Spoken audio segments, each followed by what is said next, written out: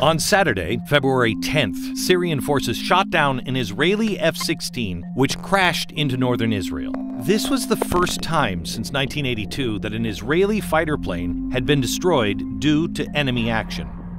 The attack was in response to a breach in Israeli airspace. The perpetrator? An Iranian drone. It was launched from Syria and quickly shot down by an Israeli Apache helicopter.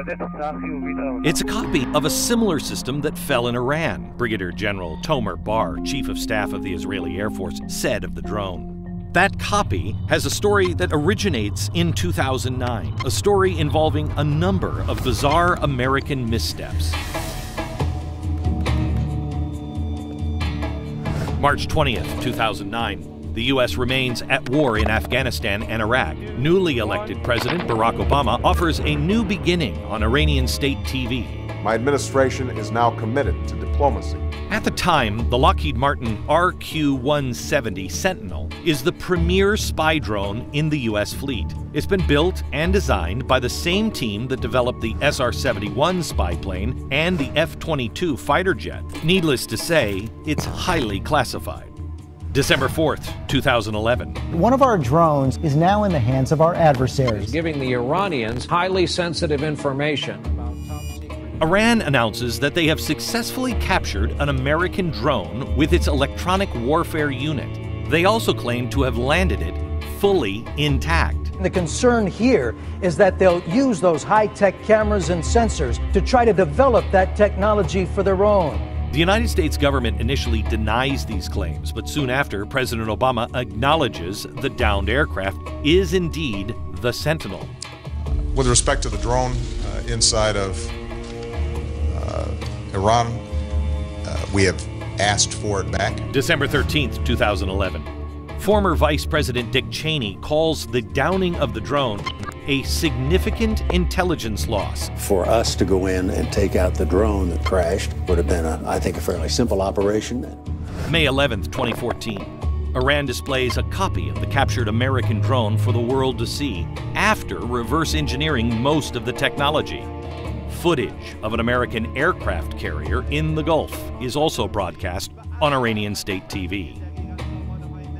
January 12th, 2016.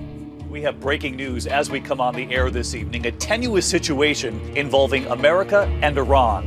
2 U.S. patrol ships accidentally stray into Iranian waters. Iran claims to have again used their electronic warfare unit to confuse the guidance systems of the U.S. ships. Even worse, the Navy later releases a report saying that some, if not all, of the 10 captured sailors gave away sensitive information before their release. It was a mistake. That was our fault, and we apologize for our mistake. January 17th, 2016. The day after the Iranian nuclear deal is implemented, 4 Americans are released from Iranian prison. In an unprecedented move, the State Department authorizes payment of $400 million in cash delivered to the Tehran airport. This is the first payment of what would be $1.7 billion of cash to Iran, plus an eventual $100 billion in unfrozen overseas funds. The public is led to believe that the funds are part of a 35-year-old settlement, but the timing is suspect. February 6, 2018. Iran announces the operation of a mass production facility for attack drones capable of carrying smart bombs. But in the past few years, we have been in need of combat UAVs, and today we will receive 5 such drones from the Defense Ministry. These actions show how a series of seemingly unconnected events can quickly escalate a confrontation into a full-blown act of war. As Israel struggles to defend its borders from enemies in all directions, they now have a stronger Iran to contend with on their own doorstep. One thing is clear. During the Obama administration, Iran was emboldened due in part to stolen U.S. technology.